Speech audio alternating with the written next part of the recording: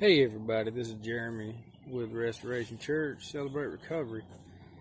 And today I got a little word for you guys that I got into, and it was speaking to me.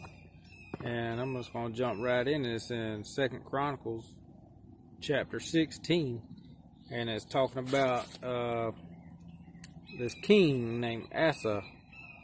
And starting in verse 7, it says, "At that time the seer Hananiah came to the king Asa of Judah and said to him, Because you depended on the king of Aram and have not depended on the Lord your God, the army of the king of Aram has escaped from you. Were not the Cushites and the Libyans a vast army with many chariots and horsemen? When you depended on the Lord, he handed them over to you. For the eyes of the Lord roam throughout the earth to show himself strong for those who are wholeheartedly devoted to him. You have been foolish in this matter. Therefore you will have wars from now on." Asa was enraged with the seer and put him in prison because of his anger over this, and Asa mistreated some of the people at that time. What Asa done is he went and struck up a deal with this other king. He gave him some gold and some silver so he could help him defeat some other folks. Well, that ain't what God was wanting him to do.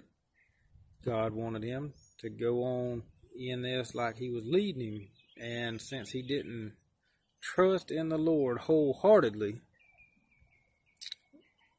then he just got over on himself, and it was a struggle. And I know you and me today do the same thing. God may be leading us to share something or do something. It very much like when I stepped out of work and pursuing a dream and a business of my own, God led me right out into that. Well, it would have been very easy to have not done it. It would have been very easy just to stay working where I was, doing things that I was doing. But it took faith, and I knew that God was leading me, and it was very scary because I didn't know how the bills was going to get paid and this, that, and the other. Well, we don't have to know, because we already know one great thing. If God's put this on your heart, step out and do it, because he's already laid the path out. And it's a beautiful path. And the fear that you have that is not from God, don't fear what he's leading you into, because he loves you and he don't want you to show enough struggle all the time. He lets us struggle through things to grow, but he helps us the whole way when we're following him, even though it's a little scary, uncomfortable, and different things like that. And then over here in Jeremiah chapter 1, chapter 1, verse 4, "The word of the Lord came to me. He said, I chose you before I formed you in the womb. I set you apart before you were born. I appointed you a prophet to the nations. But I protested.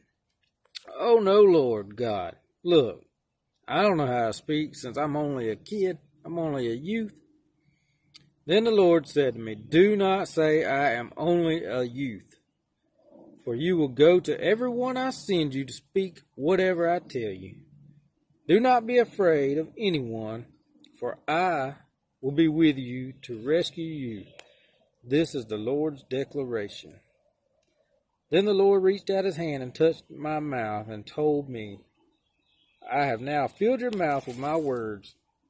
See, I have appointed you today over nations and kingdoms, to uproot and tear down, to destroy and demolish, to build and plant."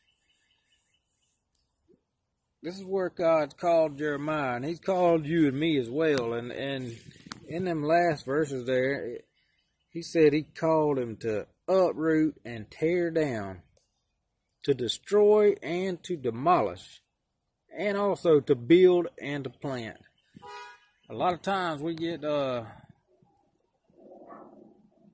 into that building and planting a little bit, but what about the tearing down and the demolishing? Sometimes we got to go in and be honest with some folks, and we got to also live by our own examples.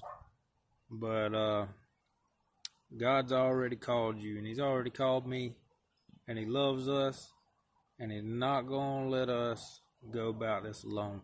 So when the Lord is leading you somewhere, something, somehow, simply follow, and it's going to be great.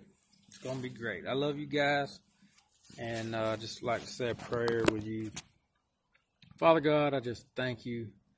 Thank you so much for your word and your love for us, Lord God. I pray that you would just bless this video, bless these words, bless your word as it goes out and speak to somebody's heart and somebody's life. And I pray that sparks will be sparked up in the lives of somebody who's listening today.